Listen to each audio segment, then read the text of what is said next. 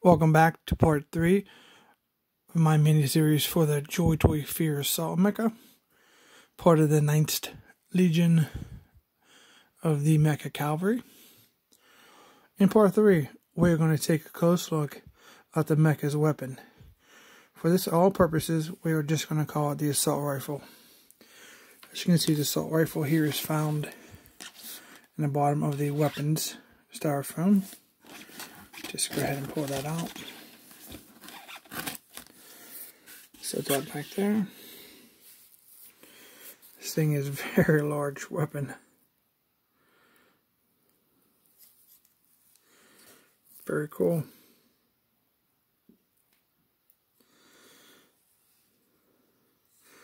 So this is done in like a flat black plastic.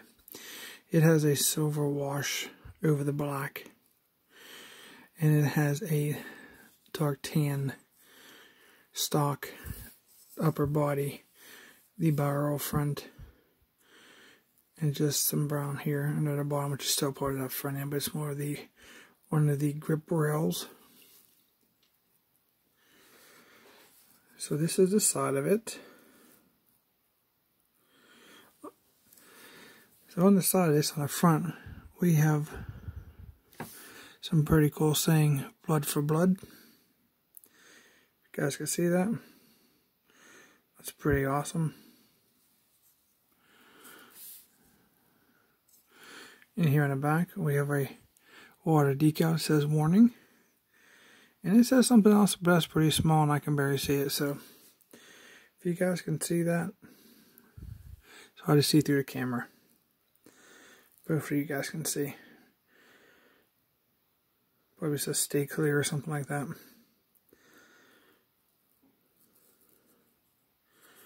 Here's a close-up of the paintwork or the silver wash on it. It makes it look like there's some nice wear. There isn't any wear or wash on the brown or dark tan. It's the clip. There is some black spots on that part of the body there for maybe some wear.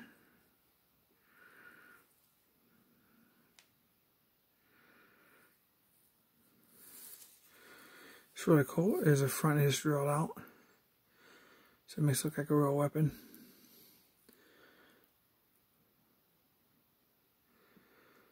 So glad we don't have any orange blaze tip for that. For the States here.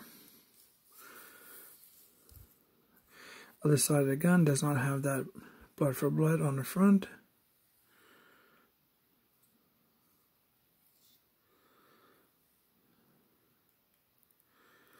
So first off, this isn't actually just a piece of plastic. This actually has some features to it.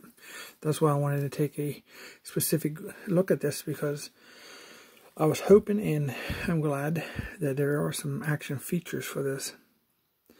So first off, part of the instructions here, the only part of the instructions shows the assault rifle. All it shows is the strap.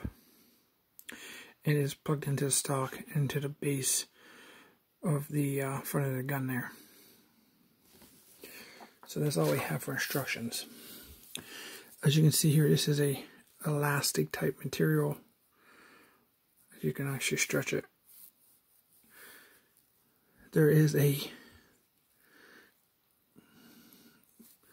strap harness there, like a connector piece, that you can actually adjust the strap for the length if you would like.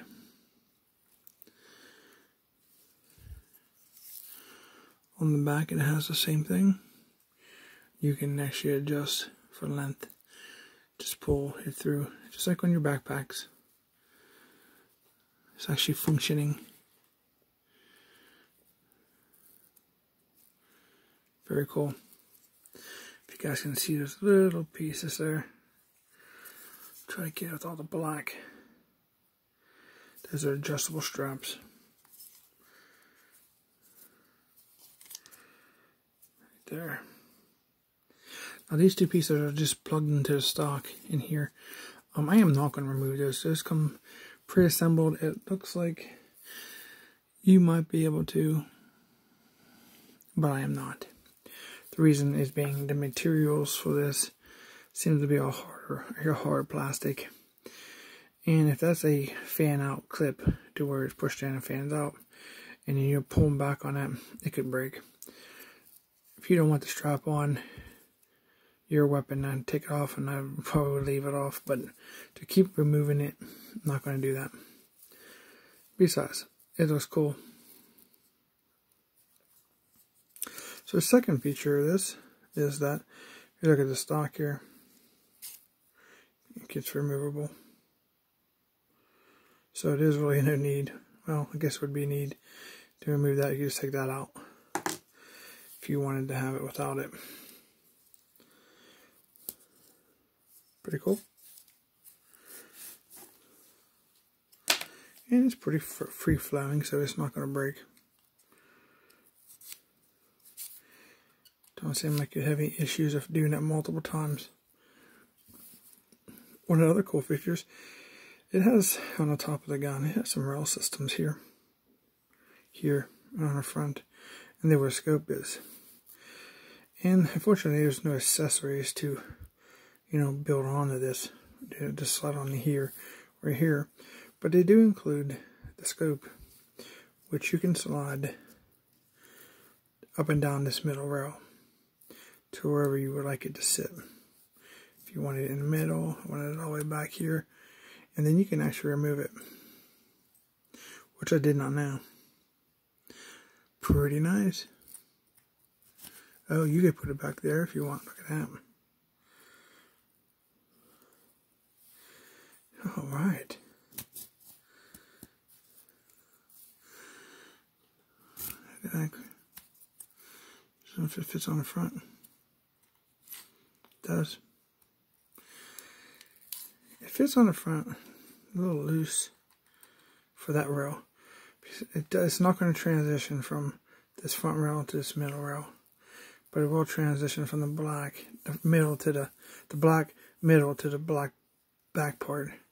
But here it kind of hits something, and I want to force it. So you would want to insert it here to either go back or forward. Very nice. How about that, guys? It's pretty awesome, right? Well, then we have a rail system at the bottom here, but we do have this pin, this strap piece in the way. So if you'd ever want to try to put something on here, if they would make any accessories that you could put there, you'd have to remove this piece, because it does. If you look at that, it looks like it's one of those pin things that's spread out once it's put in. I'd be very careful about removing that. Okay, so up front here we have a grip. We have a very small rail system on the front, and this is kind of snug, so that's why it's snug. You can actually remove that. That's why I thought maybe it'll fit here if you wanted to put it over a tighter way, but you're gonna have to remove this piece.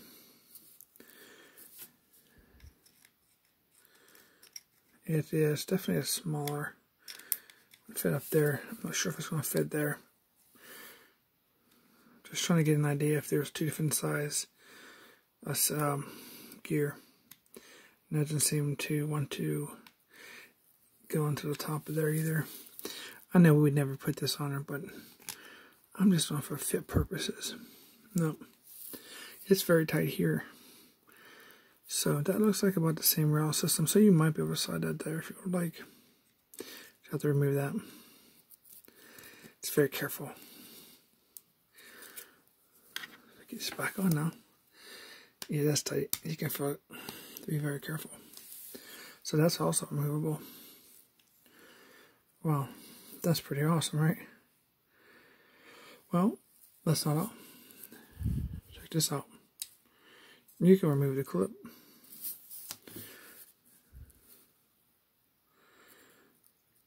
And it has a painted round inside. That's freaking awesome.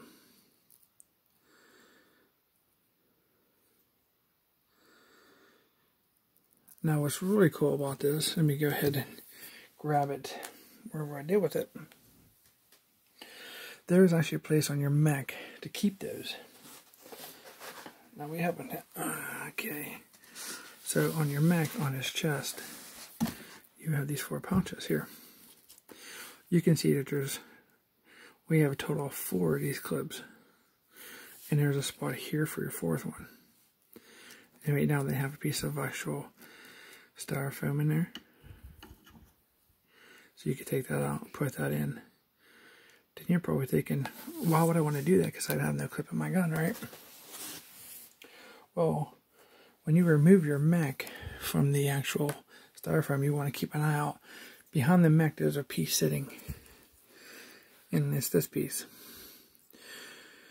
You're wondering what this is. This is a large magazine for your gun.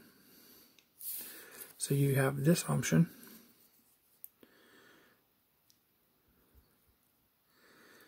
And you have this option.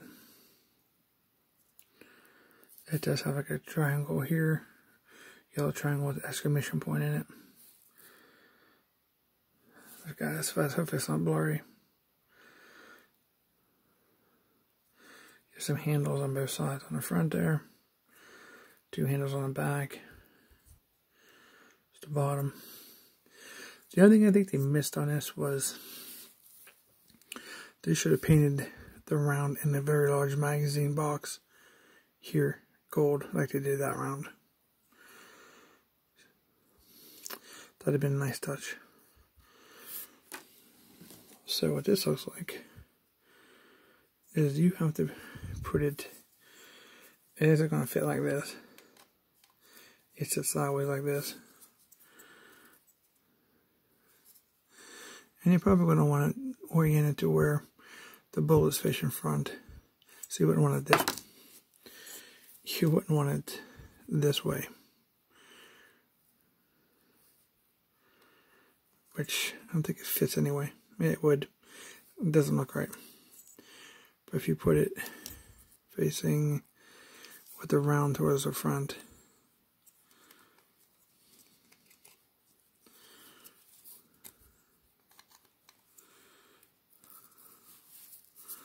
what's going on here?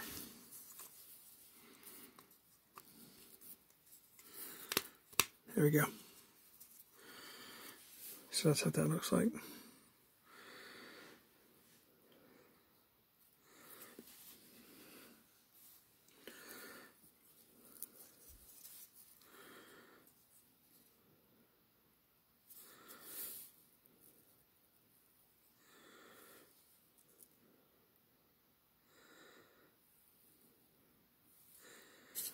The thing about this too, it's kind of an extendable stock if you want to.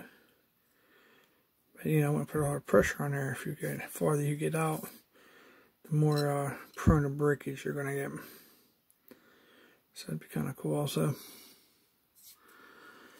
And then after, if you use this large drum, like it shows here on the box, you can put your extra clip into the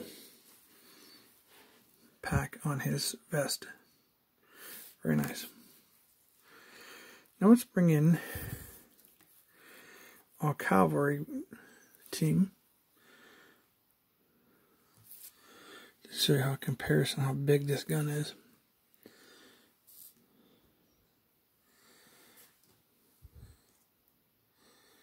How about that? That's how long that gun is. More than 3 figures long. And then, for size comparison, that's the gun.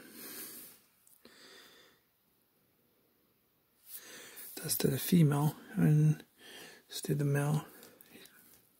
They're about the same height regardless, but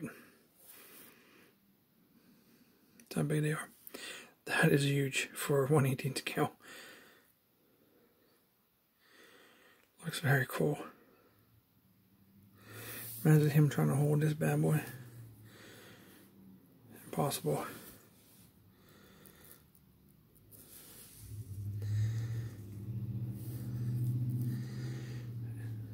yeah, that's awesome.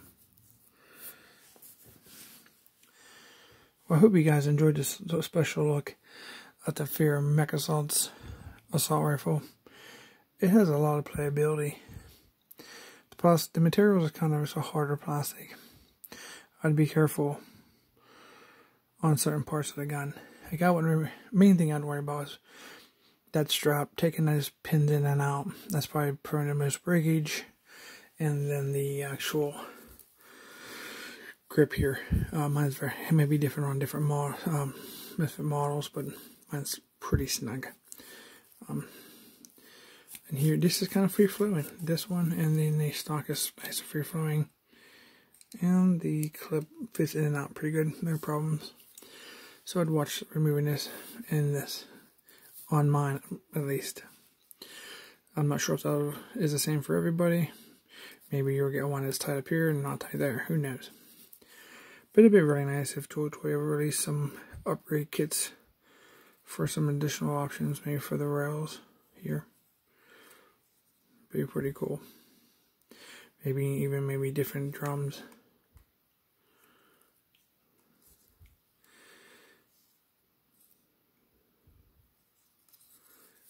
Awesome.